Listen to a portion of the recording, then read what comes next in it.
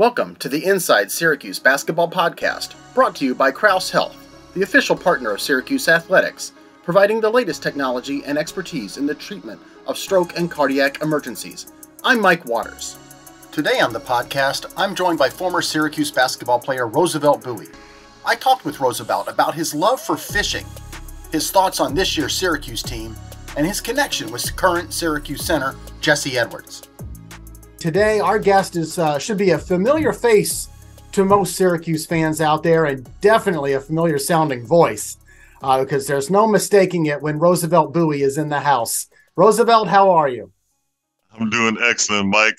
You know, you're one of my favorite. You're in the top position as my favorite journalist. After fantasy camp, when you went out there and took a charge against the freight train and rolled about 3 blocks, when you got up, you're number one now. We're just all glad I actually got up. Excellent. Oh, yeah, for sure. Yeah, there's still pieces of skin on the Carmelo Anthony basketball practice floor up there. It belongs to me. We're like, take the charge, Mike. I was like, oh, my God. Yeah, I know there was a bunch of former players acting as coaches and counselors at that camp who got a real kick out of the sports writer taking part, and some of them had fun with me. Derek Coleman he took some sick pleasure in killing me in practice. Oh, it was worth its weight in gold. I don't know about if the campers enjoyed it as much as we did. We were out there doing the coaching thing. Then we just laughed the whole time. Everybody starts telling coach stories, and you know everybody's got one. And there's probably 30 of us there, so you can imagine. Oh yeah, I tried to be a fly on the wall for those 2 or 3 days for some of those stories. I remember one time you guys were having breakfast, and I kind of tried to sneak in there with the group, and Herman Hareed was telling stories, and Billy Owens was telling stories. It was a lot of fun. Absolutely. Well, you know, before we really get going here, I know some folks will listen to this on various platforms, but some can actually watch it on YouTube, and they can't help but notice that of your background there. It is the beautiful shores of Lake Ontario, and you live there. Yes, actually. So you're actually looking west, and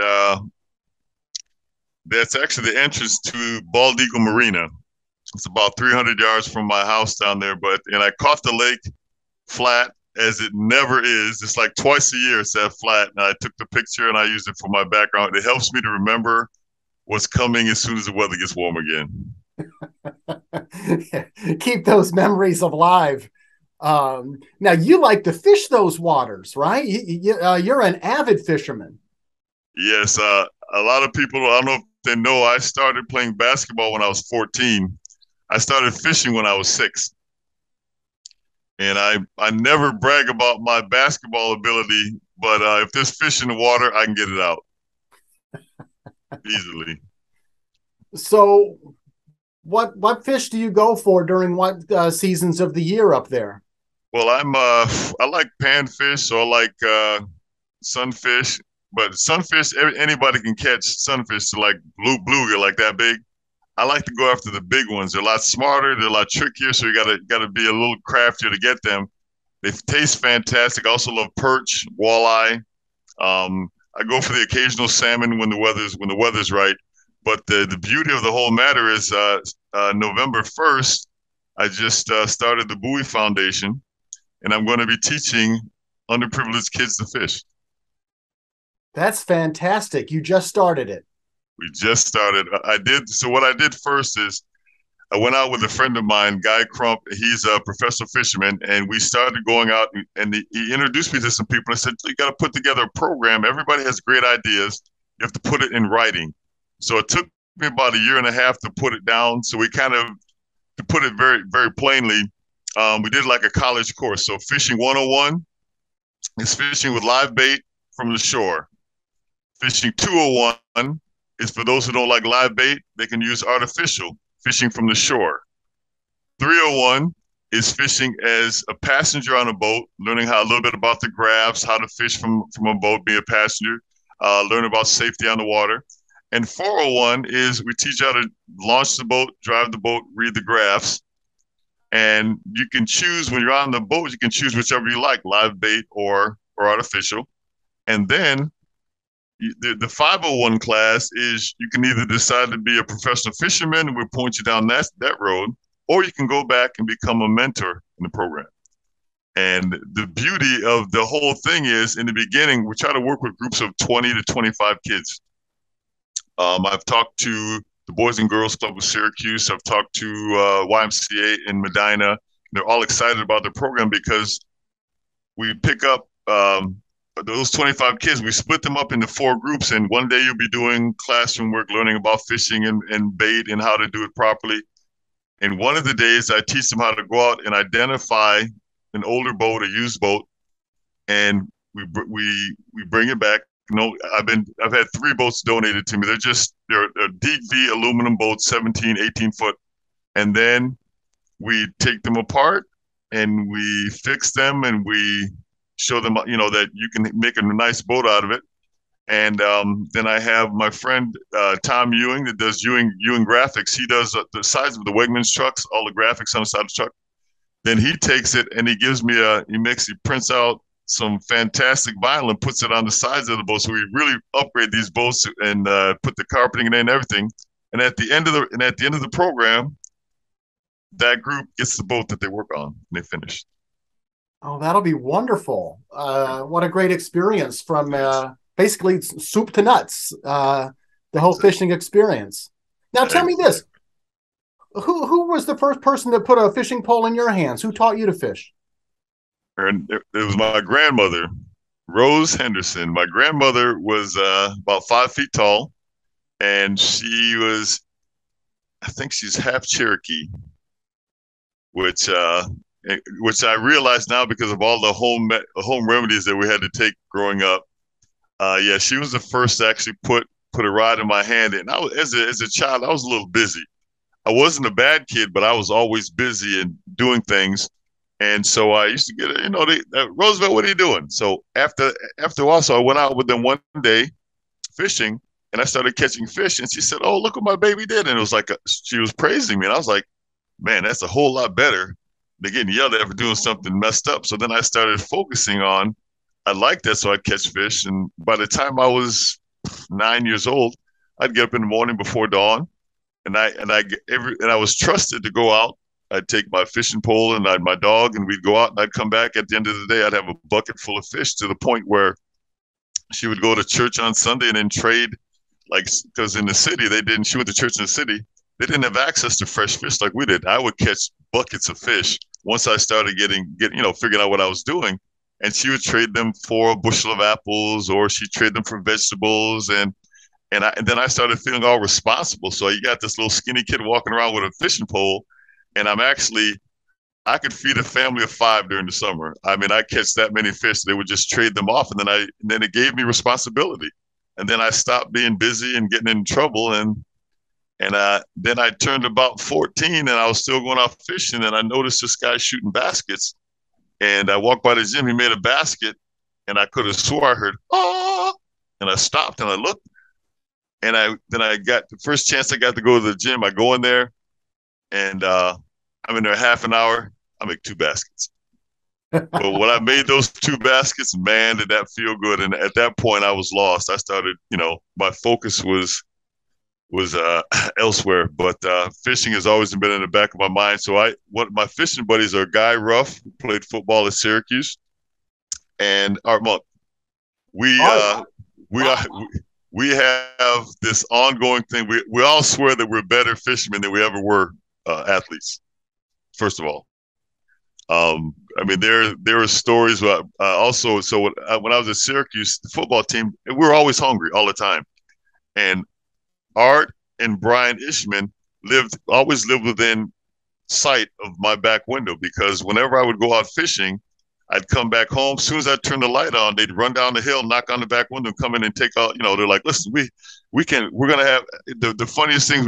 So Art and Brian say, "Listen, we can cook fish. You bring the fish, and we'll have everything left to go with the fish. I was like, okay. So I drop off. Oh, they had to be like 25 pound of fish. So we had them all filleted out and everything. And I go away. I get all dressed up. I come back. I get into their little apartment. Their little apartment was on Harrison, just before, right at the end of what is it, the where the fraternity row is down there, Sure. by the library. So they used to be in that apartment right there. I get there, park my car, I come in. You know what we have for dinner? Just fish. Fish and Kool-Aid.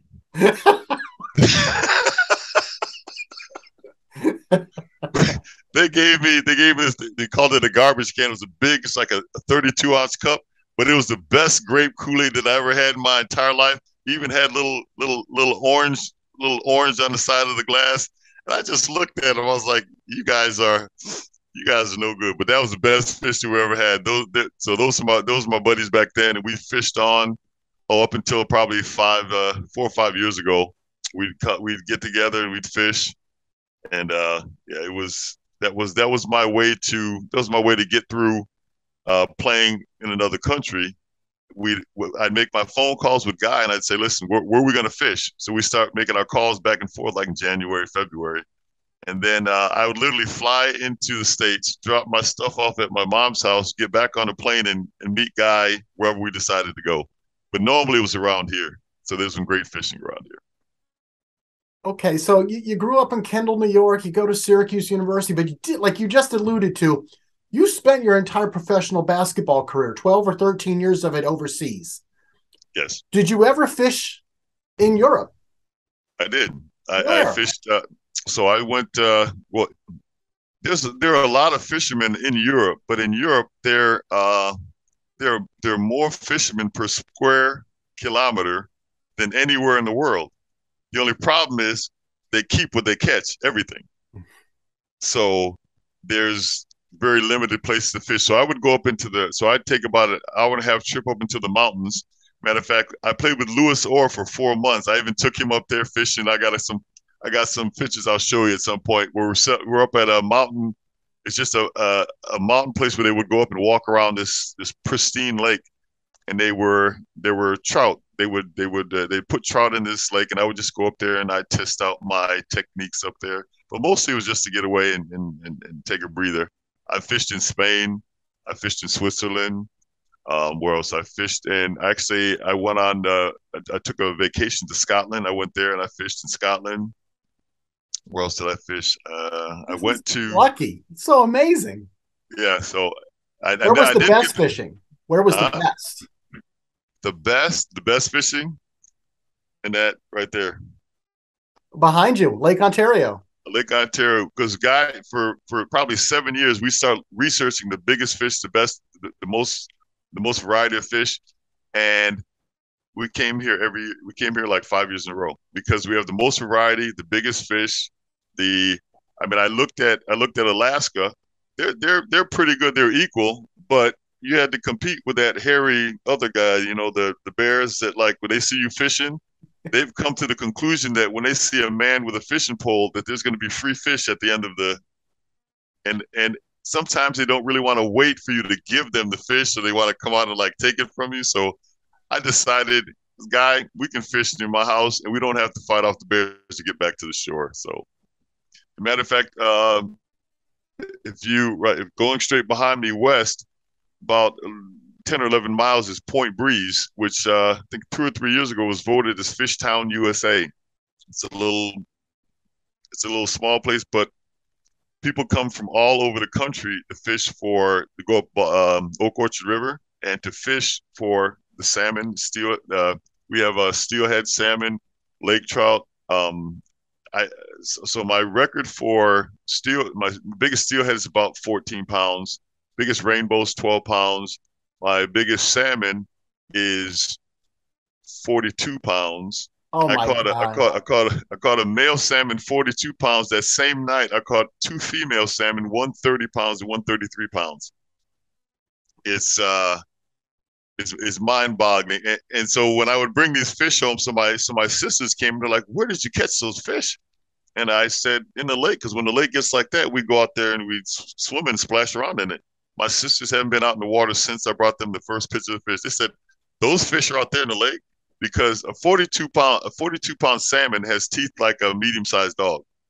I mean, and to be quite honest with you, I kept the two female and I put the male back. So the male's tail was the size of my hands, like this, and it was about that big around. So because you got to revive them before you put them back because they fight so hard. If you just put them back in the water, they'll die. You can't swim. So you got to put them back in. You got to kneel down. You got to push them back and forth. And the thank you that they give you is they do that swish with their tail where about a bucket and a half of water goes all over you. And but that's it. But that's the kind of fishing that we have around here. And I've talked to Derek Coleman, Billy Owens. First, Derek, I told him that I'd invited him down here for a fishing derby that I set up. And Derek goes, yeah. He goes, yeah, I'll go fishing. And Billy goes, what do you know about fishing? You're from the city. He's like, no, Rosie knows I'm from down south. We all know how to fish. So we had this whole thing going on. And it was the year that we had really high water. I found 5 charter captains that would donate their time for all of us to come out and fish. So who ended up coming was Dale Shackelford, Dennis Duval, and his family, and my families. And we went out there and we had an absolute fabulous time. But we're going to do it again this year. We're organizing a little event just for it's going to be. I don't know what it's going to be for, but I know I want to get these guys together because you saw how much fun we have when we're all together at the camp. So yes. Just when we all get together, it's a lot of fun. So it's going to be this year coming up. Well, you're listening to the Inside Syracuse Basketball podcast here with part-time basketball player and avid fisherman Roosevelt Bouie. The podcast is brought to you by Crouse Health, providing the latest technology and expertise in the treatment of stroke and cardiac emergencies. Okay, back to Roosevelt. Well, that's fascinating stuff about fishing. And, I knew a little bit about your passion for it because we've talked a little bit in the past. And also, if you follow you on Facebook is to follow a guy who cares about fishing. Especially in the spring and summer, I'm always seeing your photos and generally jealous of what you're doing. But let's turn to basketball for a little bit. All right. Yes, the sport where most Syracuse basketball fans know you for. Most fans know their story of coming out of Kendall, coming to Syracuse. But I've always loved the story about how you played a integral role in Jim Boeheim getting the head coaching job at Syracuse, where he was being considered for the job after being an assistant to Roy Danforth, and Roy leaves for Tulane.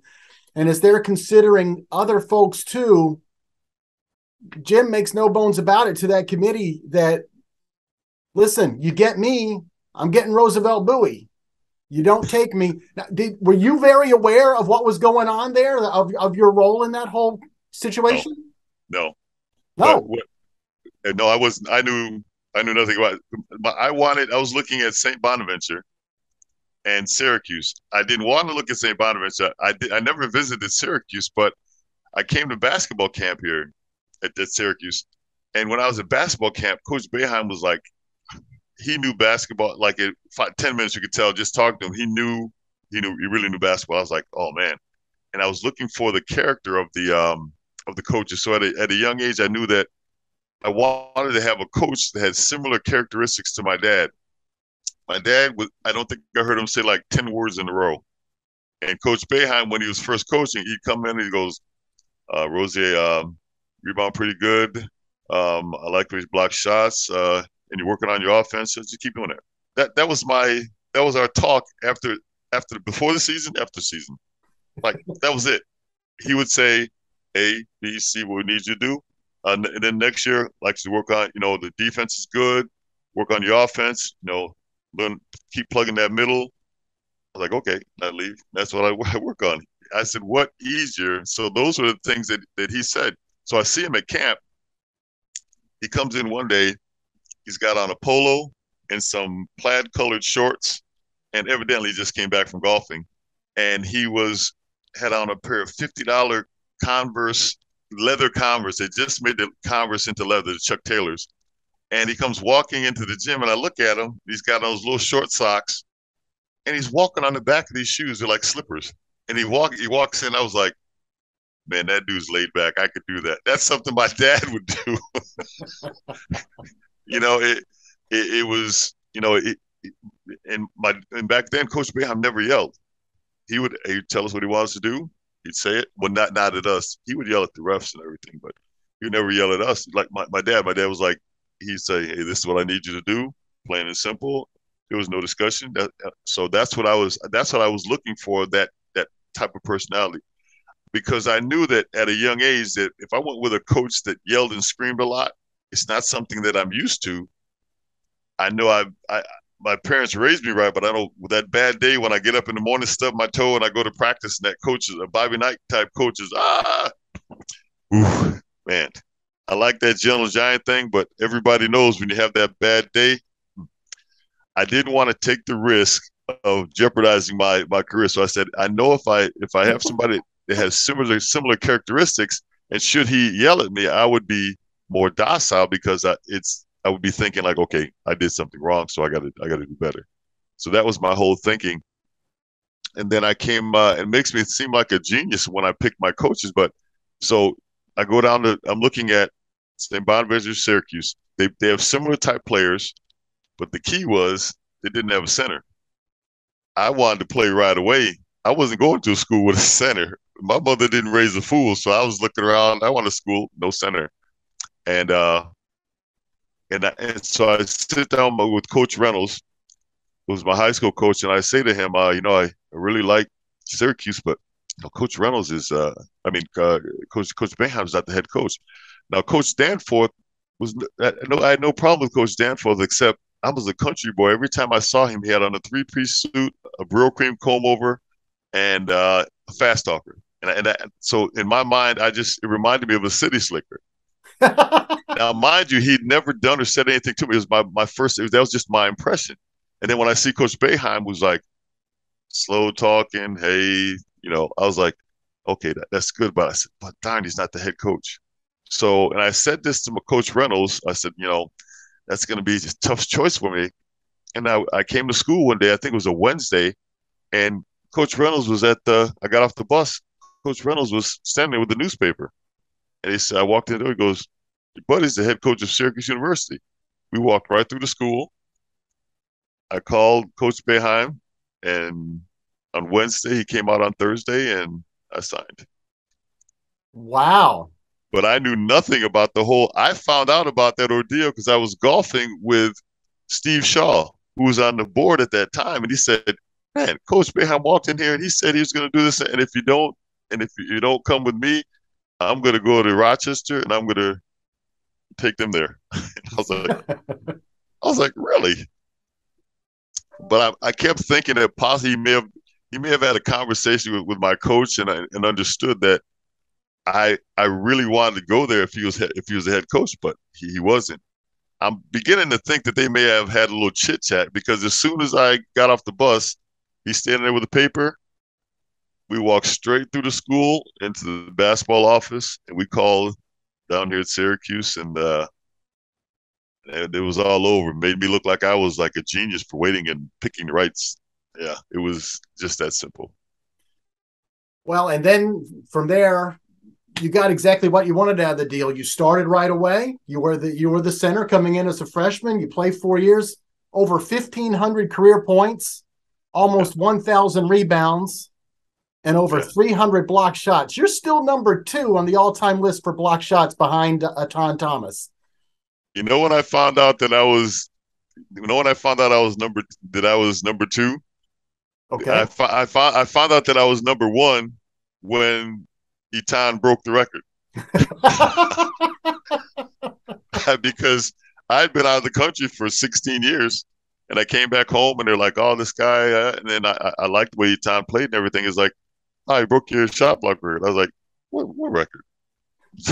The last thing that I knew about a shot block record, I think I had the single season. My freshman year, I had a lot of block shots, but I noticed the next year I would catch guys. I get up there and they would jump up with the ball and come down with it in their hands and tell me, "You're not blocking my shot." And just get to traveling and hand it to the ref. I'm like, I wonder does that count as a that should count as a block? But yeah, it was and the reason you'll never guess why I started blocking shots because I didn't really block a lot of shots when I was in high school. So sophomore, junior year, I didn't really block a lot of shots. If you came right at me, I would, but I didn't really look for it.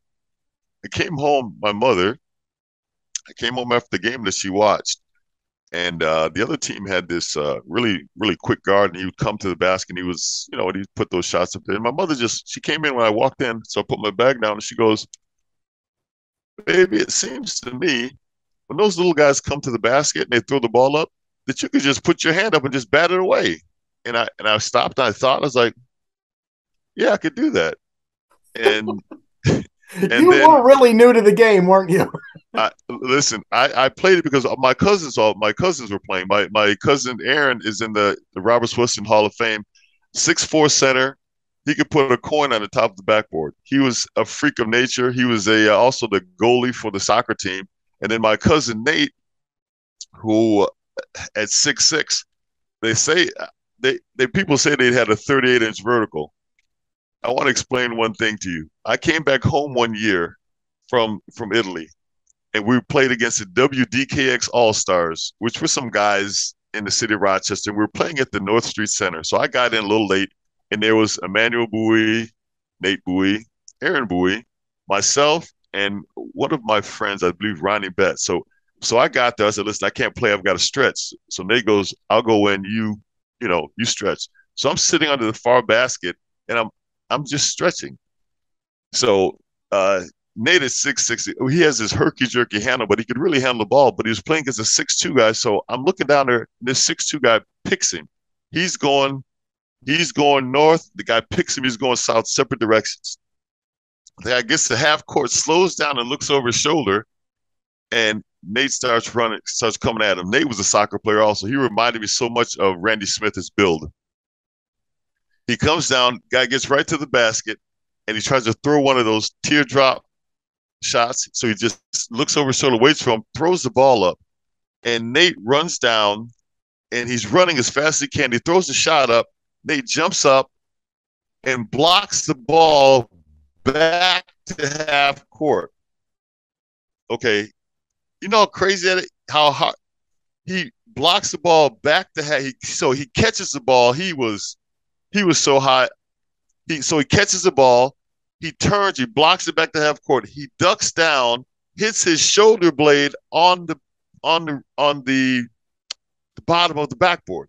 Hits the backboard. The backboard's shaking, but he's still going. He lands 15 feet out of bounds, does the ollie shuffle, and runs back up the court.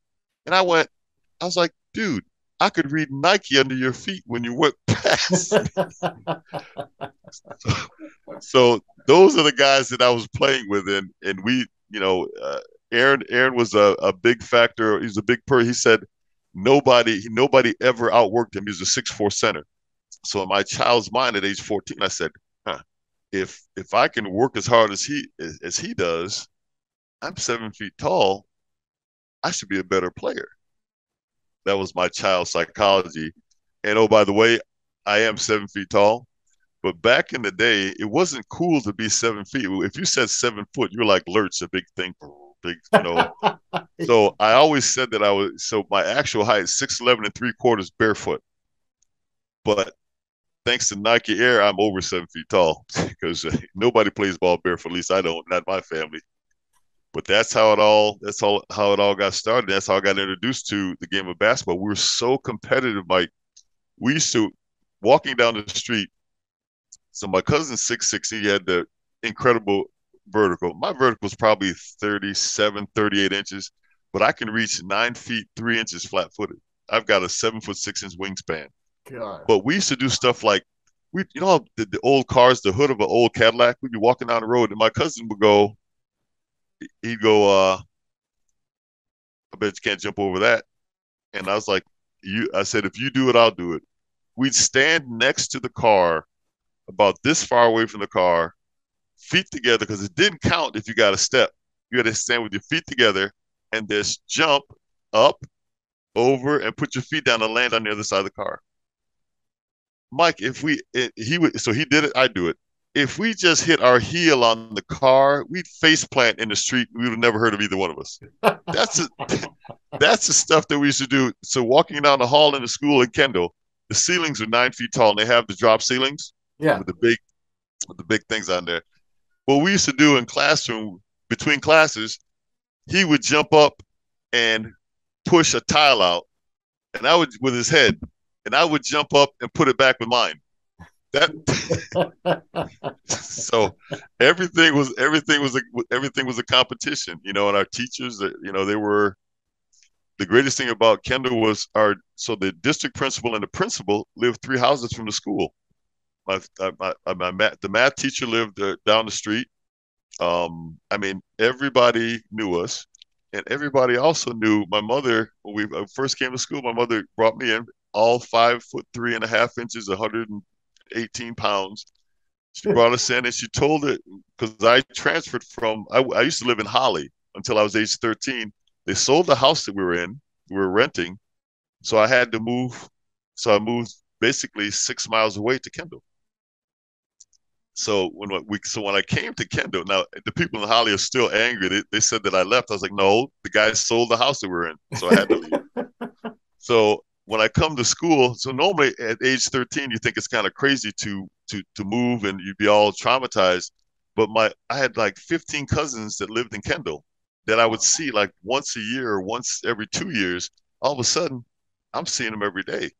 So I come in here and I see my cousins in my so they walked up to me, they're like, "Hey, what's happening?" And I was like, "I'm fine. How are you?" They're like, "Why do you talk so funny?" I'm like, "Pardon?" And I was like, so what happened with my grandmother, she said there will be no slang spoken in my house.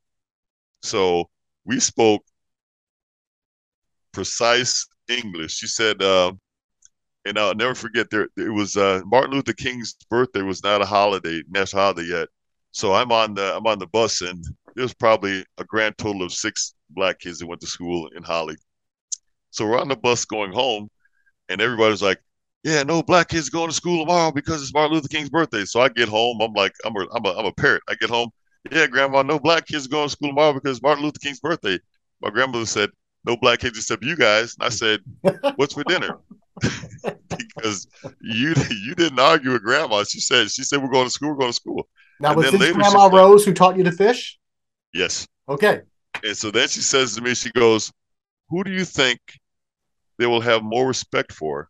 Someone that skips school and wears their pants hanging off their butts and their hats on backwards, or someone with a degree that can speak to them properly?" And I went, "Point taken." Now, she didn't always explain herself, but this time she took the time to do that. And I was like, okay, that makes sense to me. That's how I ended up coming to Kendall. We've been on here for quite a while, and we're kind of getting near to the end, but I have to ask you a couple things. One is Syracuse has got a starting center now in Jesse Edwards, who also came to the game of basketball rather late, relatively, similar to you. For him, it was because he grew up in the Netherlands. And I know you kind of have a special relationship with Jesse, and I wonder if you could kind of take me through how that developed and just tell me a little bit about your relationship with the kid. Well, it started. So Syracuse went to Italy, and they did this tour. They went to Italy, and I found out they were going to Italy, and I sent a note to Julie, and I was like, "I'm so traumatized. No one asked me to go." And then and the coach made something funny. He said, "Well, you know who to send the note to." So then I ended up getting an invitation. I went over and I traveled with the kids. So that's when I met Jesse's mom and dad, Simone and David, and I talked with them, and I liked them because I always watched young kids when they're playing without any rules. Over there, they were playing they're just playing basketball. And I watch what they do then, because eventually they're gonna have to learn how to do all the stuff that the zone and the defense and the offense. And I was watching him, and I was like, man, he's got serious. He was catching pass. I don't watch them how they finish. I watch how they catch, how they balance their movement. I was like, this kid is like I was when I was maybe end of my sophomore year, beginning of my junior year. And except for I was meaner than the rattlesnake, I was a little bit tougher around the basket. I was as big as he was, but I was always tough. That I think I was bigger, stronger. But so that was a fact. So I was talking to them. I talked to his dad and his mom, and I just felt close to them. They're great people, and so we stay in contact on WhatsApp, and we talk about.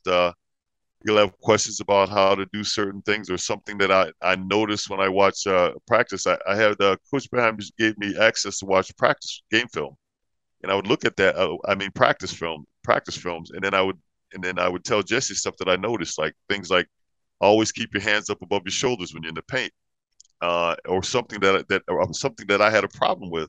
I'd immediately tell him. First, I would tell his dad. His dad's like, "Why don't you just tell Jesse?" So we started texting back and forth about things to work on, because the coaching staff at Syracuse with the big guys, they're putting them through the paces.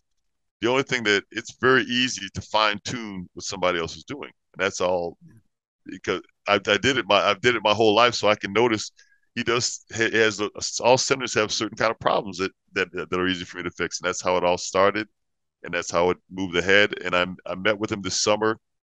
We had lunch. At Cracker Barrel, and his brother Kai was in town, so we all came over. We sat around, we laughed and talked. I wanted to get him out fishing a little bit more, but we only went fishing once. I was doing an exhibition at at Auburn at the Bass Pro Shop, and Jesse came out there, and we let him catch a few fish, though, But it was good. It's good to talk to him because he's like a sponge. It's one thing to talk to somebody and they're just nod their head, but it's another thing when somebody's trying to learn something, they're like a sponge. And that's the way he's always been. What kind of season do you think he's going to have? Listen, I think Jesse will have the kind of season. See, it's kind of funny because when I talked to him, I was like, you've got to work hard. I said, you don't have to be mean or nasty, because if you're intense and aggressive, a 7-foot guy doing that is really scary.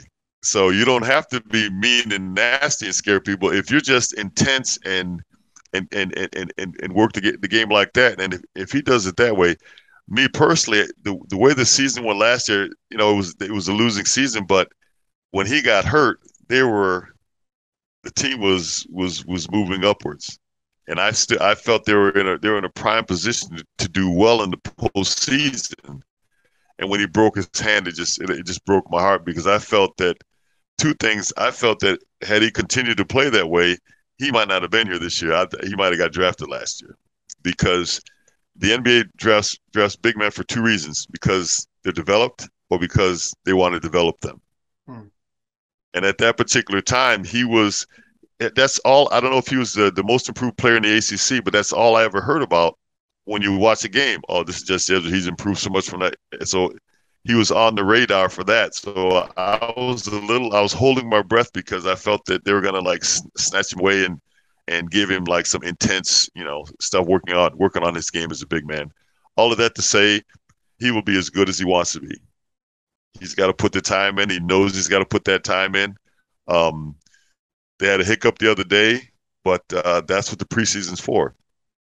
My old saying is, the best thing about men is testosterone. The worst thing about men is testosterone. You can't get them to do what you want them to do until their butt hits the ground, until what they're trying to do doesn't work. And I'm pretty sure getting beat by Colgate was not what everybody had planned. Mm-hmm. And it's amazing the thing that happens after that happens when you lose something like that. It's amazing how you start listening to everything that everybody tells you in practice, and you start paying attention. Like, you really must know what they're talking about, because, But I'm very excited. I'm very excited for him. I'm very excited for the team, because I've always thought Coach Boeheim doesn't make stars. He creates opportunities for people to step in and to excel. And so I get excited, because I want to see who that person is.